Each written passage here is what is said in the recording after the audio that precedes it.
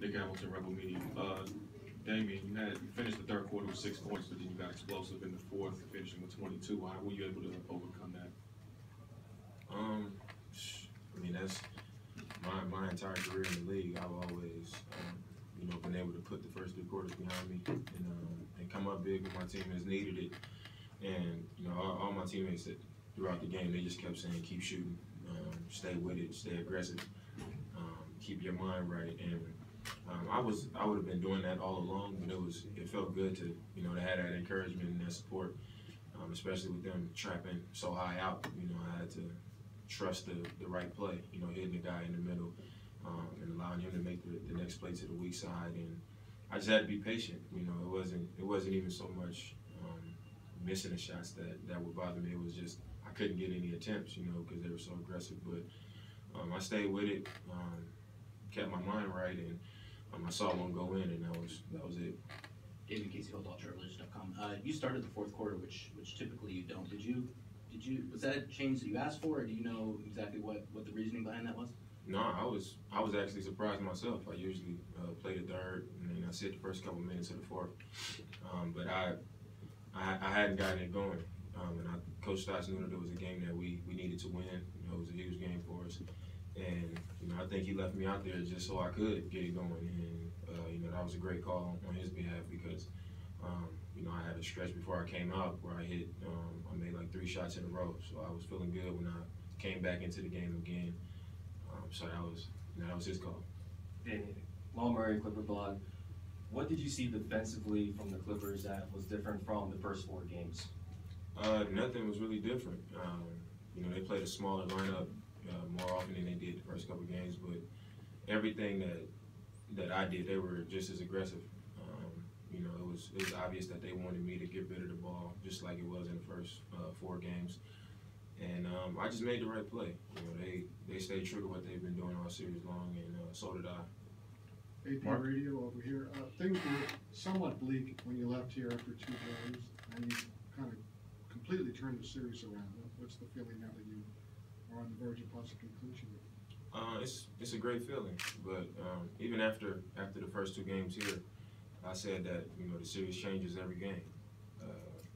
After game 3, we felt really good going into game 4 at home again. We played well, and then we played really well again. And unfortunately, they had some injuries that completely changed their team.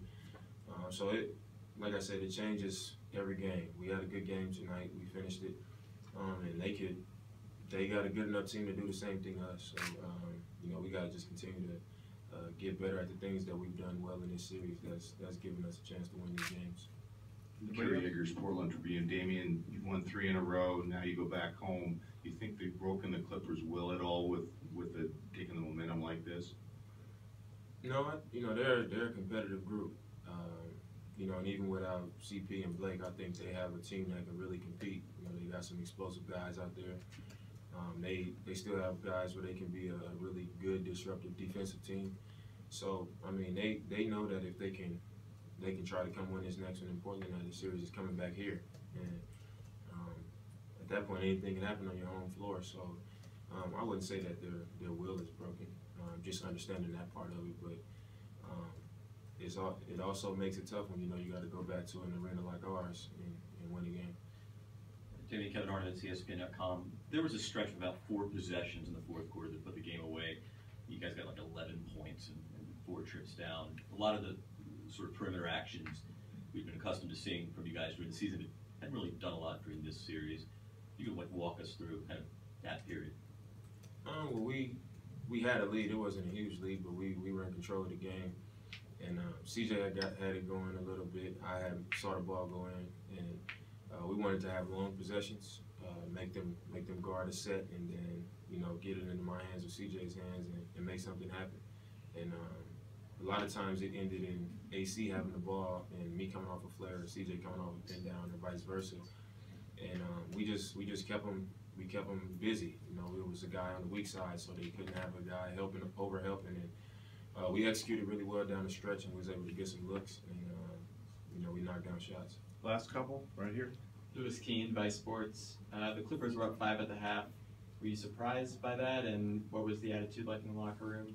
No, I wasn't surprised. I mean, we missed a lot of free throws in the first half. We didn't shoot the ball well in the first half, and we didn't defend with the urgency that we had defended in the past 3 games. So it wasn't a surprise. They got it going. They were feeling confident. They saw the ball go in early, and you know they felt that they could win this game as they should. And we came in the locker room and we were honest with ourselves. You know, the first thing I heard when I walked in was we not guarding like we have been. We not as locked in as we need to be, and guys were, just throwing things out like that.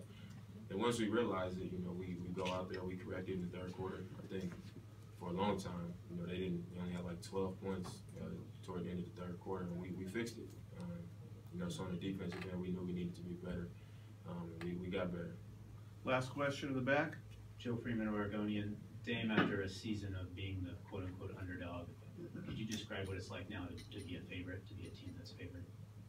I mean, it's funny that we'd be considered a favorite because they had a really good team. This is a team that went to Utah against a really good Utah team at the end of the season and beat them with none of their guys there except Jamal Crawford. He just went off, and they beat a good team. They went to OKC at the end of the season and almost won a game with OKC at full strength. So, it's funny you say that. Neither team had an all-star out there. So, it was a game that we knew was going to be tough. And we came out and we did what we had to do. All right, thank you, everybody.